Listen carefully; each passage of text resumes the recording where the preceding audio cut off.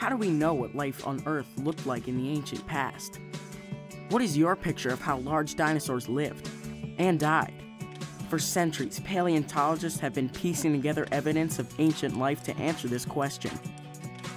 Fossils, mineral deposits, and other clues from the past continue to reveal new facts about the large dinosaur extinction 66 million years ago. Join us for a conversation with paleontologist and director for the National Museum of Natural History, Dr. Kirk Johnson, to learn what happened when the large dinosaurs went extinct. Now, here's your host, Maggie Benson. Hi, thanks for joining us. I'm Maggie Benson, host of Live from Curious, Smithsonian Science How. We're really excited to be back for a brand new season of Science How, and next week is National Fossil Day, so we're even more excited to bring this show to you today about paleontology. With us now is Dr. Kirk Johnson, director of Smithsonian's National Museum of Natural History and paleontologist. Thank you for joining us, Kirk. Thanks, Maggie. So you're the director of the museum, but you're also a paleontologist. Can you tell us a little bit about that and what you do here? I've worked my whole life in museums. I'm a fossil finding paleontologist, and after a while, you become a director. So I'm here.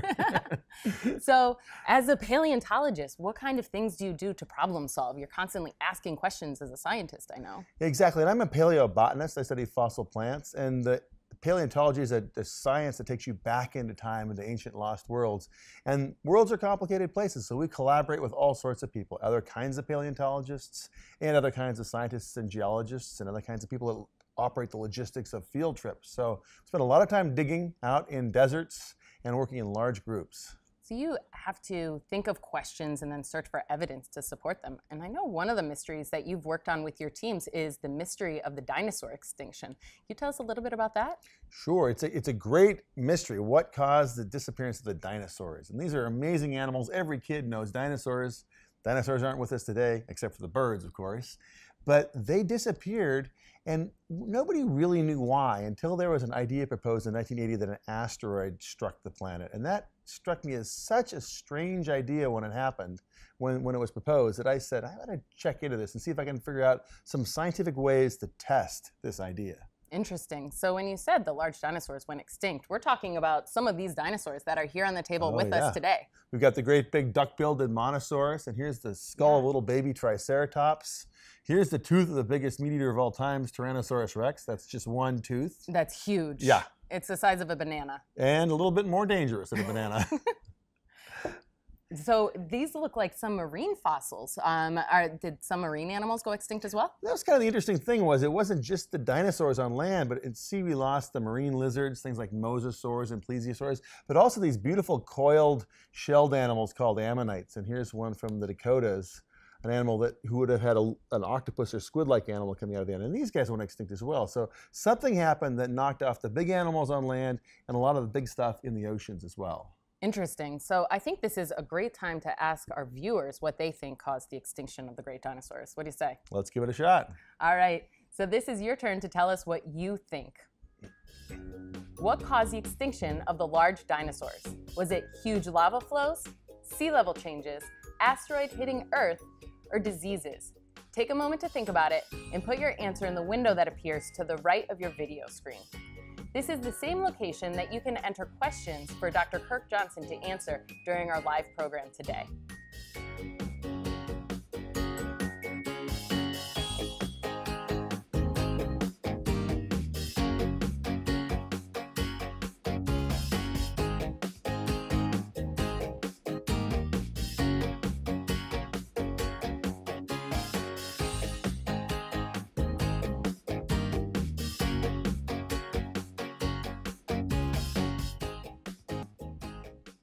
So Kirk, the results are coming in, and so far we're at 83% of our viewers think it's an asteroid impact. What do you think? Well, we didn't give them any other alternatives also, so that's one thing. You know, when the idea came up, people thought, boy, asteroids are pretty strange. You imagine an asteroid striking from outer space. And at the time, we didn't even realize that big asteroids did hit the Earth. We thought that somehow our atmosphere ate them up. So there are other ideas as well. There are ideas that maybe a volcanic eruption, a really big one, could cause an extinction. Or, why would they think a volcanic eruption? Well, you know, there are some really big volcanic eruptions that have happened in the past. And when volcanoes erupt, they lay out this hot liquid rock that hardens and becomes lava. So there are certain places in the world, like Western India, where there are huge deposits of lava that are more or less the same age as the extinction of the dinosaurs. So you have this great big huge lava flow. About the time dinosaurs disappeared, some people thought that was a pretty good idea for why dinosaurs might have got extinct as well. So what evidence did you find that showed that it may not have been volcanoes? So the original idea was that in 1980 there was a discovery of a thin little layer of clay that contained high levels of this metal called iridium. It's related to platinum, which is related to some of the heavier, more precious metals. And iridium is quite common in asteroids and meteorites. It's quite common in the center of the Earth, but it's rare on the surface of the Earth. So to find iridium at the surface suggested maybe an explosion of an asteroid blew iridium dust around the world. And so would that be enough to be able to say that it was an asteroid impact, or did you have to find more evidence? It was a good idea, but it wasn't unique to asteroids. It turns out that you can get some iridium out of volcanic eruptions. So there were two groups arguing back and forth, or asteroid, volcano. But then there was a discovery of these little tiny grains of quartz and other minerals that had their crystalline core quite shattered and skewed. And they're called shocked mineral grains. And those grains are not found in volcanoes, but they are found in asteroid impact sites and at nuclear test sites. So you have this shocked quartz and you have the iridium found together in this location. Is that enough to be able to say an asteroid impact caused it? It starts to get to be pretty good. I can remember back in 1988 when we realized the shocked quartz was part of the picture, and a lot of the scientific community said, okay, that for us is good enough. It's not the volcano, it's the asteroid. So did you find this in one location, or did you find these two things together, the iridium and the shocked quartz, in other places around the globe? So initially just a few spots, but that was what we call a testable hypothesis. We could go out and look at the layers of rock that were above the last dinosaurs and search to find those layers. And I did that immediately because I had been looking at those age rocks for fossils for other reasons. I said, I can actually test this idea, and I'll go out and look for this layer. And first season out, I found it. It was amazing. I actually found the layer. I shipped it off for analysis, and it came back with high iridium and high shocked quartz. Right where I was looking, I was like, that's pretty interesting, because I wasn't convinced, and I went out independently and tested that hypothesis. And you came back with an actual piece that had that evidence right there inside it. You know, and I've got a chunk right here, and this layer, it looks like almost nothing, right? It's just a little lump of rock. It's about as thick as my finger.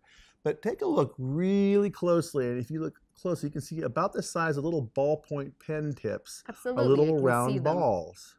And those things are what are left from droplets of melted target rock that was sprayed across the world. So imagine this, the asteroid strikes in Mexico, and it blows molten rock up into the sky, which as it flies through the air cools into little balls, little glass balls that rain down on the landscape thousands of miles away. Thousands of miles away. This rock was found in North Dakota. So these are little glass balls that were blown from Mexico to North Dakota on one day, 66 million years ago. That's incredible. So this layer is actually representative of this moment in time when this asteroid impacted Earth. And you can find this all over the world. Exactly. So if you are below this layer, you're in the time of dinosaurs. And you can collect fossils and rebuild their world. And if you're above the layer, you're after the time of dinosaurs. And you can see what happened after the extinction. So my question is, how did the scientific community land on the asteroid impact hypothesis? What was the smoking gun? Well, you know, the idea was based when researchers actually found this layer with iridium, and they proposed the idea. And then that's the way science works, is everybody tries to disprove it. We're like, that can't be possibly true. And we went out to try and disprove it. And in the act of disproving it, we found more evidence for it. So once we started doing that, I was like, wow, this is actually might be true. There might actually be evidence. But we would like to find, to be sure, the actual crater. Because we had found the evidence of the debris that was blown out of the crater, but we hadn't actually found the crater itself. So did you ever find the crater? It came after a decade of search, and people were looking for it. And remember, there's lots of places where you can hide a crater. It could be at the bottom of the ocean. It could be in an area where there's lots of vegetation, you don't see it. But it turns out that one very persistent scientist found the crater in Mexico. Wow, that's probably huge. It's a vast crater. It's 120 miles wide. Wow. And it's filled in, so you can't really see much of the surface now, but if you use various tools that we use for searching for oil and project sound beams down into the ground, you can actually see this great big round crater that's over 120 miles wide. Wow, that's huge. So with all the evidence of the iridium, the shock quartz, and this crater, then it has to be an asteroid. Well, at least we know an asteroid hit, and we know it hit when the dinosaurs went extinct. But remember, those volcanoes are still erupting over in India too. So did the asteroid cause the extinction of the dinosaurs is still a pretty interesting question. So I understand that you do a lot of work at the Hell Creek Formation in North Dakota. Why is that a good location to study this question? Well, if you actually want to study a question like what happened to the dinosaurs, you have to find a place today that has fossils from that time exposed at the surface. And you want a place where there's not too much modern vegetation, because you want to be able to look at the rock and find the fossils. And North Dakota, Montana, South Dakota have lots of beautiful places called badlands, which are rounded hills of muddy rock where there's not much vegetation growing, and you can walk around and just pick up little fossil bones and dig in and find little and they're fossil exposed. leaves. Oh yeah, and you're walking along, you'll find something like this in the ground. And what this is a dinosaur toe. That's just a toe right there. That's just a toe. And it may have been laying out on the sand. Wouldn't it be cool to walk along and find a toe? That would be very cool, And yes. the way you do that is you go to a place where the rocks are the right age, there's not a lot of vegetation, and you just start looking. And you'd be amazed what you find. Very cool. So do you have time to answer a question? Of course. All right. This one comes from Jack from LA. Jack wants to know, how could an asteroid make things all over the world go extinct?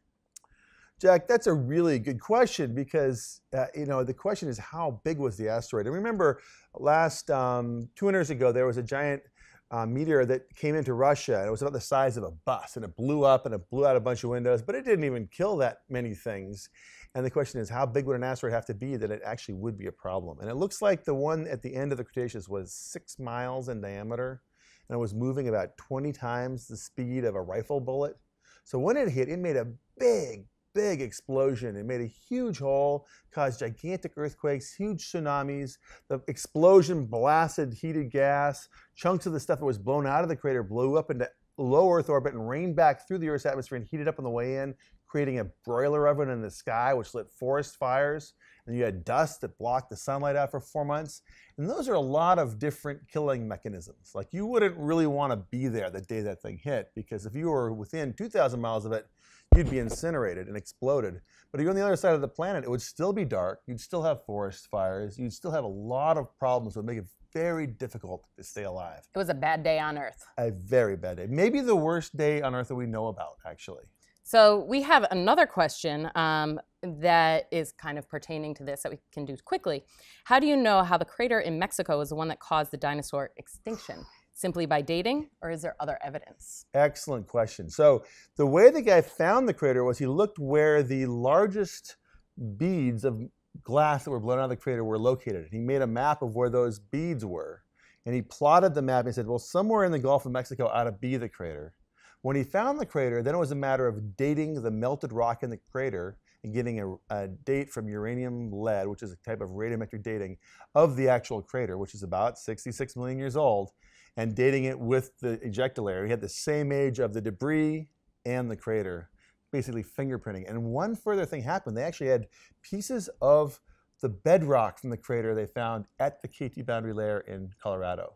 Wow, that's incredible. So they actually could fingerprint right back to the target rock. And you need special lab tests to be able to do that. Oh yeah, you need, this is the whole point about having lots of different scientists working, is that in the KT boundary, the study of this extinction was the first real time that paleontologists realized that they were studying ancient worlds. They needed all the scientists that we work in the world. So physicists and chemists and geophysicists, all sorts of scientists work together on this problem to solve this very complex So we've situation. talked a little bit about the dinosaur extinction, but I mean, I'm a vegetarian. I eat a lot of vegetables. What happened to the plants? Well, I happen to be a paleobotanist, and I study fossil plants. And so my idea was, if you really want to understand what happened to the world when an asteroid hit, you should study the plants, not the animals, because plants are really common. Just think about it. Go for a walk in the woods, and what do you see? Plants. Plants. Trees, They're everywhere. shrubs. I once cut a tree down and counted the number of leaves on it just to see how many there were. How long did that take? It took me 16 hours with one friend.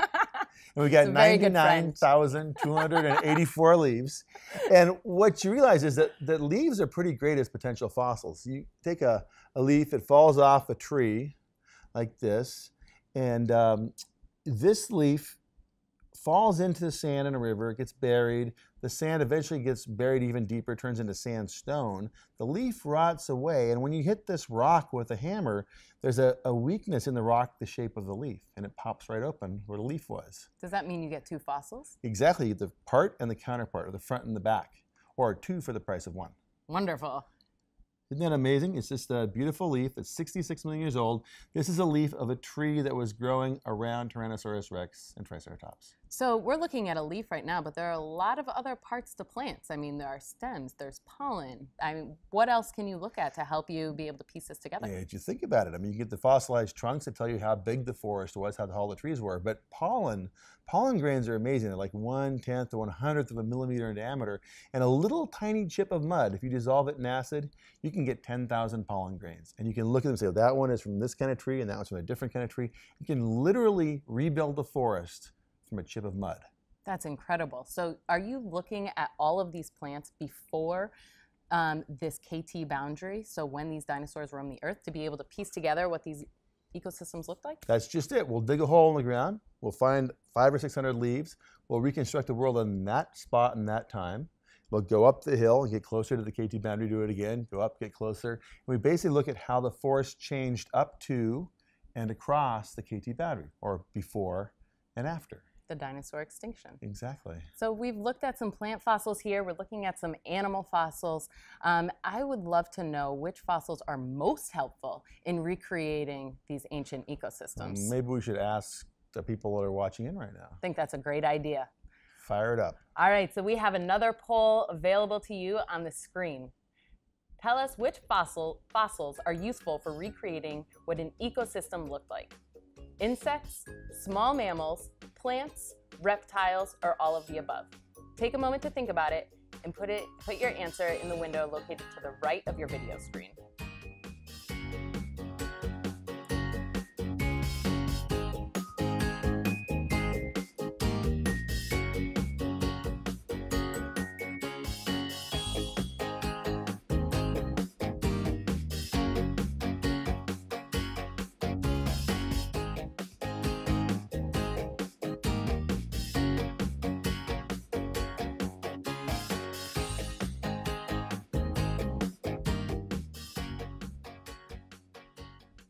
Kirk, I think we have some very smart students out there.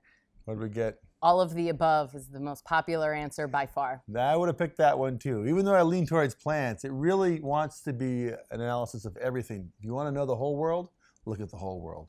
So plants are just the perfect specimen to look at to be able to understand the forest, but you really need all of these other animal fossils to be able to recreate that whole ecosystem. And one of the things that was kind of fun is that I used to think that these fossil leaves, when they had holes in them, weren't very good fossils, until I realized that these holes are made by insects when the plant was alive and growing, and that the fossil actually even contains information about which insects were feeding on it. And we can even look at insects before and after the dinosaur extinction and ask the question, what happened to the insects? So the leaves give you more than just the story of what the forest looked like. It tells you about other animals that lived in the forest. Well, that's even interesting that you say before you didn't know that it was insect damage. So are the depictions of these ancient landscapes actually evolving with the more knowledge that scientists obtain and the more evidence that's found? Oh yeah, I mean, one of the things we know for a fact is that people love dinosaurs so much that when they make paintings of dinosaurs or movies of dinosaurs, they don't care about anything else. Think about Jurassic Park. They put a whole bunch of dinosaurs in Hawaii. Right? Jurassic Park was in Hawaii. Well, Hawaii is today. It's not 66 million years ago. And if you look at most dinosaur paintings, you'll find that they have lots and lots and lots of dinosaurs and not a whole lot of anything else. It's not uncommon in a dinosaur painting to see just a dinosaur standing out there in a flat field with nothing in it. So somebody wanted to draw Tyrannosaurus rex, not the trees that it lived amongst. People love Tyrannosaurus rex. I get that, but I like the world that Tyrannosaurus rex lived in. And you look at this image that we're showing you right now, you can see there's a big, beautiful dinosaur right in the middle, and then he's standing in a big field of dirt. I think the world is more interested in that big field of dirt. So what are you and your colleagues doing to be able to help people like me and like the visitors here at the Smithsonian to better understand what those landscapes of the dinosaurs looked like? Well, we get scientists working with artists. because we can collect the data. We know what the trees look like by all the leaves and the trunks and the pollen grains.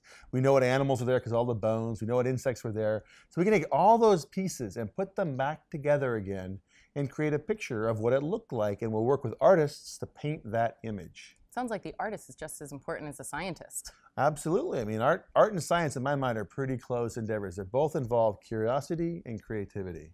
So there's an artist here at the Smithsonian that's been putting together a wonderful mural of your location, actually, in North Dakota. Can you tell us about that? Yeah, so we've been working with Mary Parrish, and the whole team was working with it. We took the team out to North Dakota, we collected the fossils, we brought them all back, and we started to rebuild the world of North Dakota before the asteroid struck. And it's pretty cool. Here's the image. You can see it's got a lot of different things going on. There's a little stream and some floating aquatic plants. This is very exciting. I feel like I'm looking in a window to the past, 66 million years ago. Well, you are, and everything in that painting is based on a real fossil. That's the cool thing about it.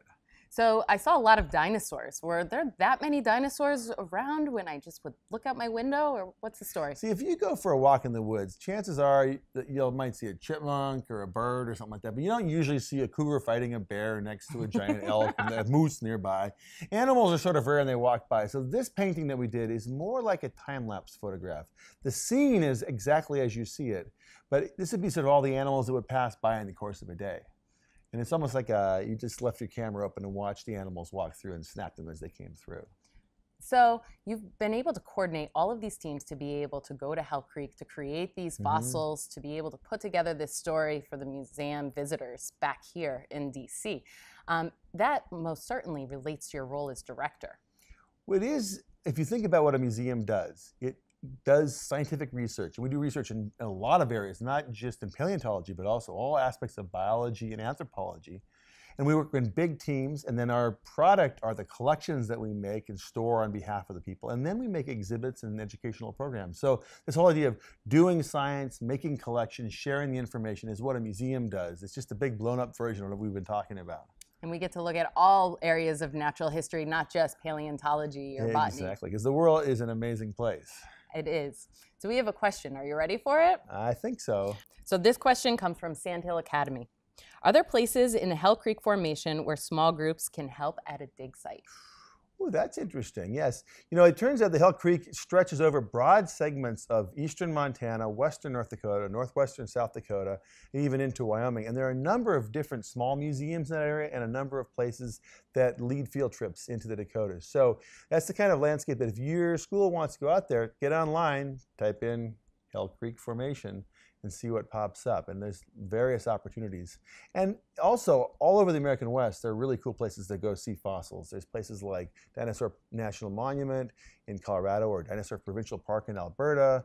Lots of places where fossils have been found and are on display, and people can go and participate in various aspects of the digging. And I'll tell you what, it's fun. I want to go. Well, we can arrange that. All right, this question comes from George. George wants to know, how did you become a museum director? You know, the thing is that I started hanging out in museums when I was a kid. I think I first met my first museum curator when I was 12, and I just showed up and started volunteering, saying, what can I do to help out here? And after a while, I was like, this is a cool place. There's really interesting people. There's really interesting stuff. People come here. People feel really good in museums. And so I met a guy who was a museum director and said, I want to be like that guy. One day I want to be like that guy. So you always wanted to be a museum director? Strangely enough, that is true. So now you're in your dream job. I am. So it sounds like we should be volunteering at dig sites and going to our local museums to learn more about this kind of. It's a good place to start, that's for sure. So this one comes from Brian. Is this the biggest extinction there's ever been on Earth? So that's a really good question, Brian. There have been a number of mass extinctions on Earth, and this is probably the second largest, although there's some people that argue it's the largest. The one that is a contender is the one that happened 252 million years ago called the Permian-Triassic extinction. There are other ones as well. So one of the big questions we ask ourselves regularly as scientists is what causes mass extinctions? Maybe the Cretaceous-Tertiary one was caused by an asteroid, but did asteroids cause them all? Or were there other reasons? So it's a really good series of questions. Great. So this question comes from Susie. Susie, it says, if everything on Earth was killed by the asteroid, how did the Earth get repopulated, and why didn't dinosaurs repopulate? So Susie's a good point, and the fact is that not everything did get killed. In fact, there's two kinds of killing. There's the killing of individual animals and plants, and if you kill every single animal or plant in a species, you cause that species to go extinct. And we have a lot of species extinction and a lot of mass death, but the fact is that lots of individuals did survive, and as a result, certain species didn't go extinct. And it's those species, the survivors, that lived on to populate the world, and everything that lives on the planet today is a descendant of one of those survivors. So we've got on our table things like turtles, crocodiles, birds, mammals, and you're listening to a couple of mammals here tell you this story. So we have another question. This one comes from Taylor, and I think Taylor is a Jurassic Park fan, which I'm sure there are many of them out there. Is it possible to bring back dinosaurs using DNA that's possibly trapped in amber or some other kind of fossil? Like everybody else, I love the concept of Jurassic Park, the idea that you could actually bring back live dinosaurs. And at the time Jurassic Park first came out, we didn't really know what was possible with DNA, or even if there was real dinosaur DNA. And right now, we have not been able to actually find any good dinosaur DNA. It looks like DNA does fossilize, but the fossils that have DNA don't go back much further than a couple 100,000 years. And dinosaurs are 66 million years. And DNA is a kind of a delicate molecule, and it kind of breaks apart over time and with acidic conditions and being exposed to oxygen. So I'm not optimistic that we'll get dinosaurs back from dinosaur DNA. So Mary has a question about your experience with fossils. How old were you when you found your first fossil, and what was it? Yes, I found my first fossil on a family picnic in Casper, Wyoming when I was about 5 years old. And I walked over to this rock, and there was a little tiny fossil brachiopod. I thought it was a fossil of a rattlesnake's rattle, because I was really interested in rattlesnakes too. It was just a little brachiopod. But then the next time we went for a hike, I kept looking and I found another fossil. And once I found two, I realized that you can find these things. And it's pretty cool, because if you're a kid and you have the superpower of finding things, then you go crazy. And I went to the library, I went to the museums, and I learned how to find more fossils. And every time I go out anywhere, I'd find fossils. And pretty soon I was that kid that could find fossils. Very cool. So I guess you didn't need any special training, and you could still find them. Yeah, you're close to the ground. So here's another question. Is there any kind of fossil record of dinosaurs or any other fossils around the crater? The crater is in Mexico, and the crater hit in shallow seawater conditions. There was probably like 600 feet of salt water. So dinosaurs didn't live in the seas, they lived on land. And the nearest land to the dinosaurs would have been somewhere in Texas. And we do, in fact, find dinosaur fossils in Texas, up in West Texas, in Big Bend National Park, for instance. So the closest place we could find fossils, we do find fossils of dinosaurs to the crater. Kirk, can you tell our viewers where they can learn a little bit more about your work? Sure. I mean, if you're in Washington, D.C., on November 25th, we're opening a new exhibit here called The Last American Dinosaur, right about these very animals. If you're not in Washington, D.C., check out our webpage for references and resources, or go to your local museum. Thank you so much, Kirk. You bet. Thanks again for joining us today on Smithsonian Science How. If you missed part of this program, it'll be archived later today on curious.si.edu.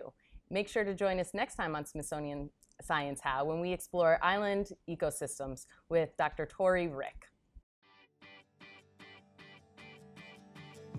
Thanks for watching. You can explore more Smithsonian Science How shows on our website, curious.si.edu. We hope you'll join us again on Thursday, November 6th for a conversation with archaeologist Torben Rick, where we'll explore how Native Americans and other humans have influenced island biodiversity over time. Register now at curious.si.edu.